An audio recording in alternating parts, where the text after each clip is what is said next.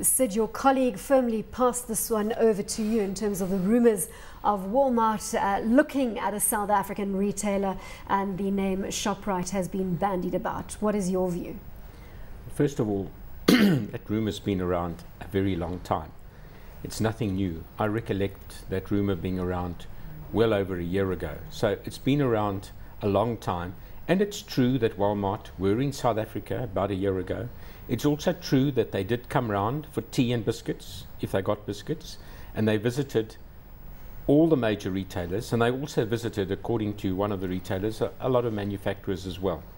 But it's not the first time they've been to this country, and on a previous occasion, not this one apparently, but on a previous occasion, the current chairman of the board of the company, one of the, I think S. Robson Walton, was included in one of those trips. So, I mean, they clearly do place Africa as high on their list of priorities, but I think there were comment in one of the newspapers this morning that, in fact, it came from Shoprite, you know, that China with 1.3 or whatever it is billion people would probably be a far more exciting place than the African continent as a whole. But, you know, not only in numbers, but also in purchasing power.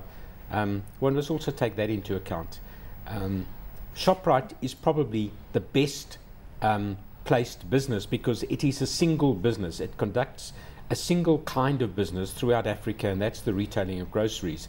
The other one, obviously, that, you know, gets bandied around is Massmart, but Massmart has 4 separate businesses, and I think if a Walmart was going to come to South Africa and was going to buy somebody, and there's no guarantee that their entry into South Africa would be through an acquisition, but let's assume they buy something.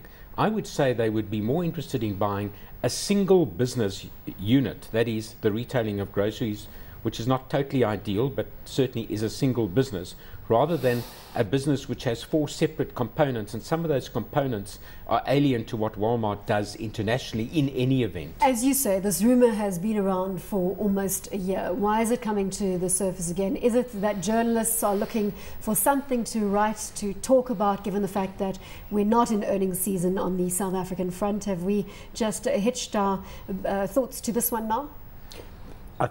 Unfortunately, I think there's quite a bit of quite a little validity in that proposition. This story, from what I read in one of the newspapers today, emanates from one of the big broking houses in New York. So that's where this one comes from. And of course, we are in a quiet season, but I must just warn that some of the retailers start reporting next week, as early as next week, and then of course we have a lot of other companies reporting certainly in the 2nd and 3rd week of May. So if this is a quiet season, it's about to come to an end. So maybe the rumours will stop. Could there be further upside to retail stocks given this rumour recirculating, if we use that term? Because we know how hard retailers have run to this point, and the big question out in the market right now is, can they go any higher? No, because I think, and it's certainly my view, that virtually all the retailers are pretty much either fully priced or, in some cases, overpriced.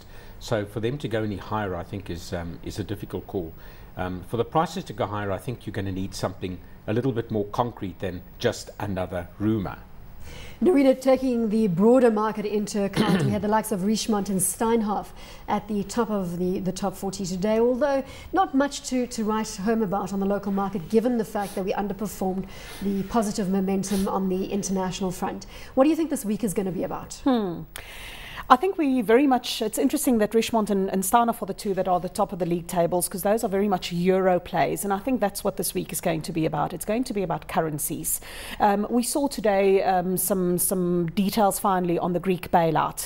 The IMF and the European Union finally coming with firm plans for the Greek bailout.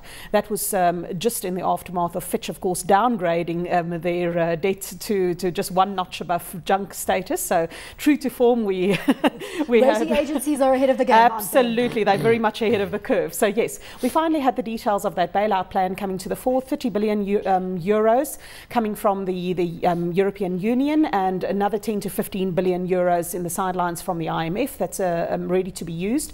Pricing in coming in around 5% on that, which is slightly richer than what was hoped for, I think, or sort of budgeted for. And that might be part of the reason why maybe there's not quite the euphoria, I think, that was initially priced into the market first thing this morning.